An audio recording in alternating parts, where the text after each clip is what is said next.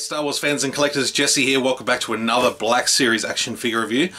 This set of reviews are going to be on the new Gaming Greats Black Series special figures that are exclusive to GameStop in the US, EB Games in Canada, and Zing Pop Culture here in Australia. Haven't heard whether the UK has got an exclusive at all, so I'm not sure. If you can inform me, let me know in the comments, and yeah, look there might be someone who lets you know.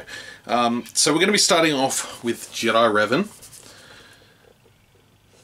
Now, for the most part, here's a repaint with some different soft goods.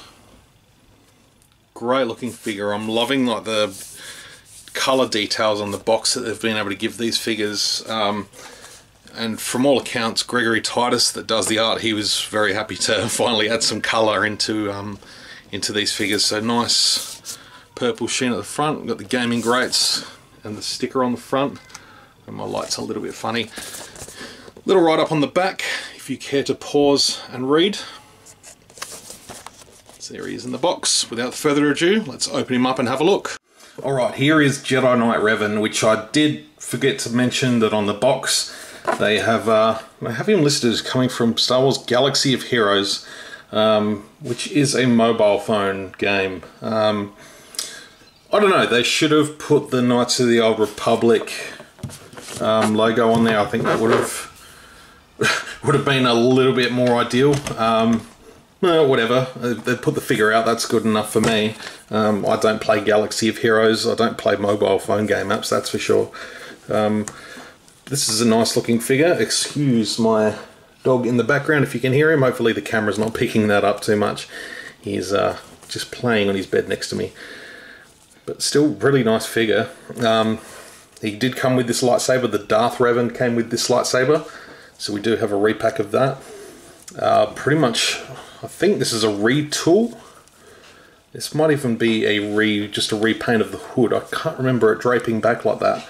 But he did have the more cape and soft goods under it as well. So again, I could be misled there. I didn't actually look at it before I dug into this one. So, but really nice to have this version of Revan as well. Hopefully he gets a counterpart in other. I'd like Darth Malak to go with the Darth Revan, but maybe a Bastila Shan to go with this one would be really cool. But overall, he looks great. It's just a nice looking figure. I just love the bronze plating and stuff. That paintwork looks really, really nice. Same around the sort of the gauntlets on the arms and the hands. The sort of hand armor. Nice sort of weathering on that around there. He looks cool. I like it a lot. Seen a lot of people get some really good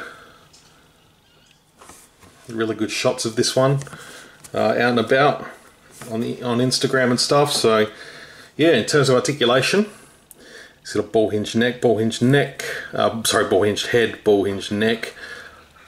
ball hinged shoulders, ball hinged elbows, ball hinged wrists, a torso joint which allows for a lot of movement, ball joints in the hips, swivels in the thighs, yep, double joints in the knees, and ball hinge in the ankles.